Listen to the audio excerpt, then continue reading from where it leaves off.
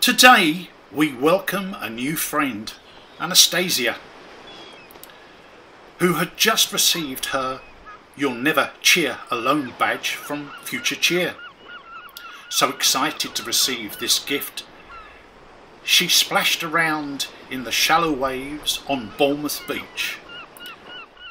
Then she saw Rainbow Llama standing in the sand with a sad look on his face. "What's wrong, Rainbow Llama?"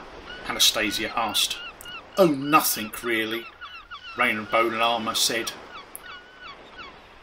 "I just wish I could splash around in the water like you."